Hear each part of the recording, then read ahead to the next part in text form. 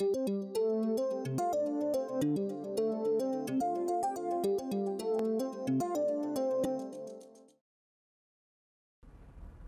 let's explore this idea of the temperature dependence of the equilibrium constant a little deeper. We've seen the Van 't Hoff equation. We've obtained this equation that the log of the equilibrium constant changes with temperature proportionally to the enthalpy of the reaction, enthalpy change of the reaction over RT squared. To look at that from a different point of view, let's go back to the expression we have that relates equilibrium constants to the Gibbs free energy of the reaction. Let me play with that equation a little bit. First of all, again, I'll take the log of k so that I don't have an exponential on this side. What I'll have left on this side is a minus delta G over RT. If I move the minus RT over, then on this side I'll just have the delta G. Delta G, of course, has two parts. That's the energetic part and the enthalpic part. There's an enthalpy term, energy and entropy. There's an enthalpy term and an entropy term. Delta H minus T delta S is the change in the Gibbs free energy. So now what I can do is bring the RT back over to the right side. So on the left side, I'm just going to have log K. On the right side, I've got delta H over negative RT. So I'm going to write that as minus, there's an R in the denominator, delta H in the numerator, and I'm going to write the 1 over T off to the side. So I've got minus delta H over RT.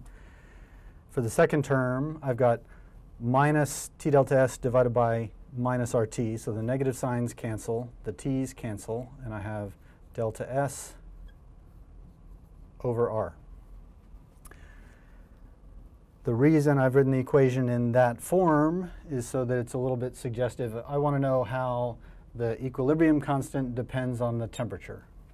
Again, this equation tells me not how the equilibrium constant itself, but how the log of the equilibrium constant depends on temperature, and in particular not how it depends on temperature, but it's linearly proportional to 1 over T.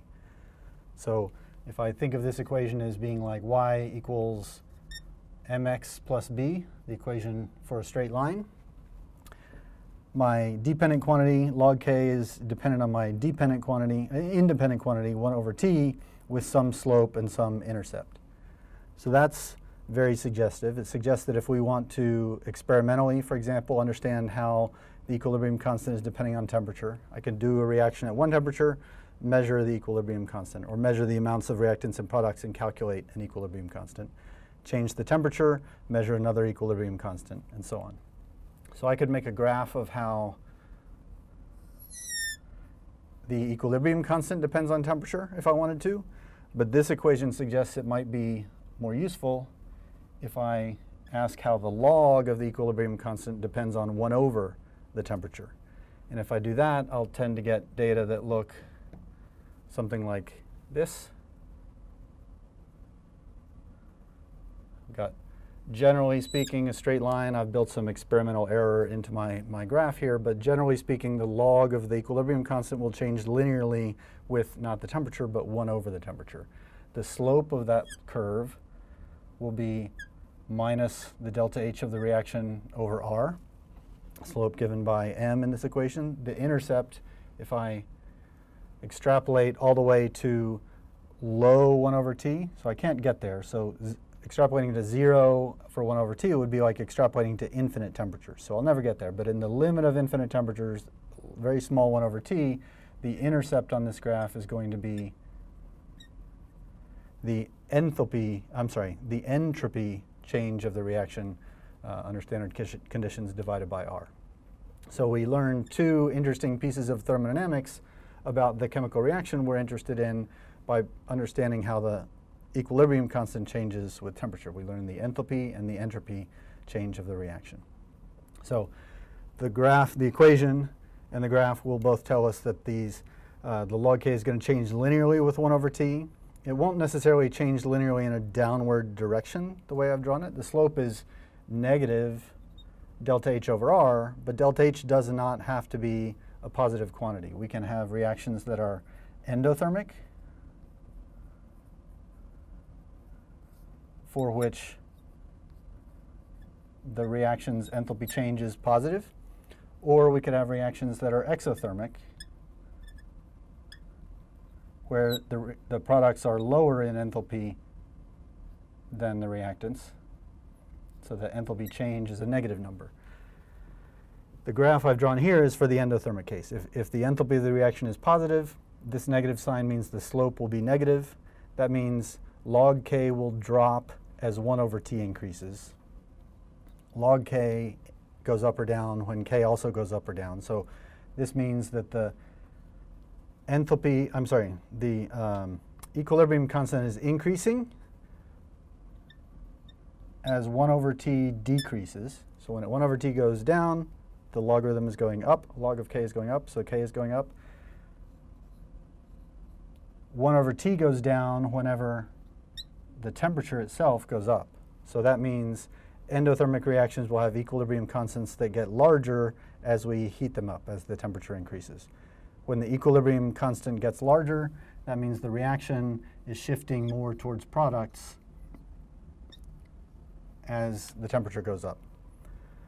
So this is the case for endothermic reactions. You might have learned a mnemonic trick to understand how an equilibrium will shift for endothermic versus exothermic reactions.